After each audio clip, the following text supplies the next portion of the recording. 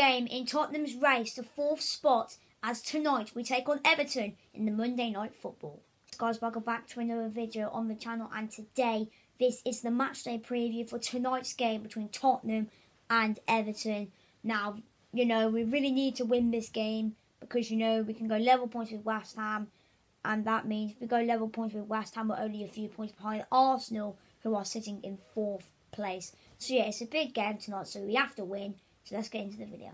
Right then, so let's have a look at the form coming into tonight's game. So let's have a look at Everton coming into the game. So Everton have a win, loss, loss, win, loss, and they win. So 3 wins and 3 losses in the last 6 games for Everton. Obviously, Everton, their last game was a 2-0 home win in the FA Cup against National League side Boreham Wood.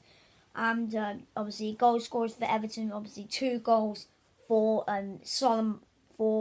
Jose Solomon Rondon, or just known as Solomon Rondon. And obviously Everton, they progressed to the next round of the FA Cup, and I think they're playing against Crystal Palace away. So that should be a good game. But obviously this is Spurs coming into the game, so we have a loss, win, loss, win, loss, loss. So 2 wins in the last 6, and those wins against Manchester City and Leeds away. Obviously our last 4 fixtures have been away from home. We won away against Man City. We lost away at Burnley. We beat Leeds 4-0 away. And obviously our last game, which was the 1-0 defeat against Middlesbrough in the FA Cup. And the first half of that game was very boring, but the second half and extra time was all Borough, if I have to be honest. But yeah, and obviously our last home game was a 2-0 defeat against Wolves. So hopefully we win this game tonight, because obviously after this we got a tough game against Manchester United on the 12th of March. So yeah, that's the form coming into the game. Right, so what is my score prediction coming into tonight's game between Tottenham and Everton? Now obviously Everton have had a change of manager this season. They appointed Rafa Benitez, and also they sacked him, and now they do have former Chelsea and Manchester City player Frank Lampard at the wheel. And Everton under Frank Lampard, they've done decent under him. They've lost some games and they've won some big games. But I think against Man City, I don't know how that was in the penalty, but I think Everton should have probably got a point out of that one. But tonight, obviously, Dele Alli returns, so I wonder what reception he'll get from the Spurs fans. But we really have to win this game. We can't afford a loss, and we cannot afford a draw. A draw tonight just isn't good enough, if I have to be honest. But Everton, they've really changed under Frank Lampard, and they'll really be up for this tonight, because looking at Everton in the league, they're 17th, and if they lose tonight, that will be very disappointing for them, because that gives Burnley a big advantage on Saturday against Brentford. Obviously Everton after this game, they have a home game against Wolves the next day. So Burnley, if they win on Saturday again, so if Everton lose tonight, Burnley win, and if Everton lose the next 2 and Burnley beat Brentford, Burnley go above Everton in the table. So Everton, they need to get something out of this game tonight. But Everton this season, they've played 24 games this season, and they've got 22 points out of 24 games. But it isn't too well. It's not the best in the world, but looking at Everton, they've won 6, drawn 4, and they've lost 14 games this season. Looking at Tottenham, we played 25 games, and we've got 42 points in 25 games. That's, quite decent.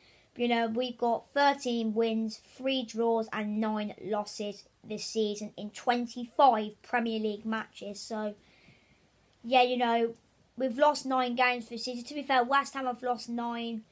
And obviously United and Arsenal have lost 7. But, looking at the teams like City, Liverpool, Chelsea, they've only lost like 3 or 2 games this season.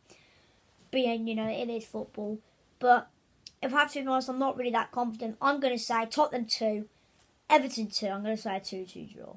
Right, then let's have a look at the players to look out for. So let's start with Everton. Let's have a look at their 2-0 win over Boreham Wood. So I think one player to keep an eye on who will probably play this game, potentially, I'm going to pick Anthony Gordon, the young 21-year-old. He got a high rating against Boreham Wood. He's done alright in a few Premier League games recently, but I think especially against Leeds, he did well. And also I think he's actually quite decent, so I think to keep an eye on him. I think another player to keep an eye on is midfielder Adebolo Doucouré, the Frenchman. You know, he's played 17 games this season. He's got 2 goals and 4 assists. So that isn't too bad for a midfielder, you know. But, you know, looking at his stats this season, he's played 1,504 minutes, so that's not really that bad. But, you know, obviously he joined Everton in 2020, and he's done all right, you know. 54 appearances, 5 goals. It's actually not too bad. So yeah, I think that's it, if I have to be honest, because looking at Everton's attack, probably none of them will play tonight. And for any Everton fans watching this video, these are the players you need to look out for. Obviously, after our defeat against Middlesbrough, I think have to start off with Kulusevski. Don't know why Conte took him off, if I have to be honest. I think it should have been Son, in my opinion. But, you know, Kulusevski did well, if I have to be honest. And I think Lloris as well. So I think that's it, if I have to be honest. So Everton, keep an eye on for Kulusevski and Lloris. Alright then, so this is my predictive lineup to take on Everton this evening. So in goal, I'm going to go with Hugo Lloris. Obviously, no mistake there. Back three of Romero, Dyer and Davis. Obviously, that back three has probably been the same since Romero's been back. And, you know, for players like Tanganga, you know, he has really struggled for game time. So if I was Tanganga, I'd probably handed the transfer request for like a loan deal. I know AC Milan wanted him, so maybe go to AC Milan, you know. They've produced some good players, you know, Tomori, and some other players. But yeah, then for midfield of Emerson, Højbjerg, Bentancur and Reguilon. I think Bentancur is back, I think, from his injury that he suffered against Burnley. So I think he will come in to replace Winks, and I think Reguilon will come in to replace Ryan Sessegnon. And I think Emerson will come in to replace Doherty. So bit of a muddle up there in that midfield. And then 2 cams of Kulusevski and Son. If I have to be honest, I was very, very disappointed with the performance by Heung-min Son. Just didn't really get, every time he got the ball, just lost the ball. So hopefully he just turns it on tonight. And then up front, obviously it's got to be Harry Kane, you know. No mistake there. But anyway, so my predictive lineup is Lloris, Romero, Dyer, Davis, Emerson, Højbjerg.